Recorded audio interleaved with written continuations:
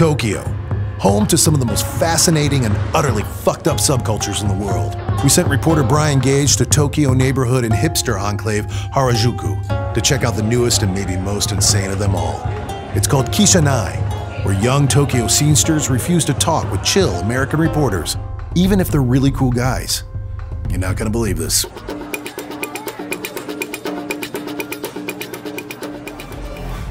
So we're here at the Shinjuku bar, at the heart of a cutting-edge trend that's about staying out all night and not hanging out with American reporters under any circumstances, even if those reporters drank mescaline tea with rhino poachers.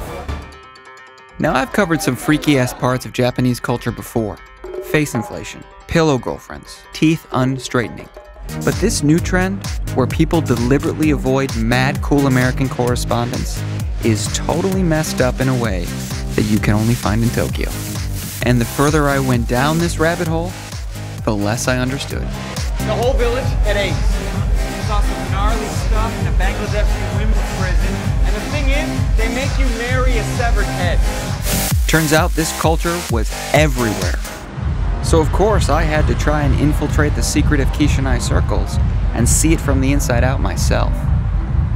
So as you can see, I've covered up my tattoos and I put my beanie away for the night.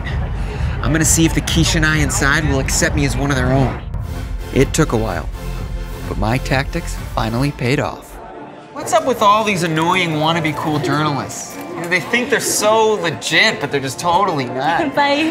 Yeah, are you familiar with the South Sudan War? Because I've still got a bullet that went through the head of a rebel sergeant. I never really found out what happens inside the secretive Kishanai circles. But from what I did see, it won't be a subculture much longer.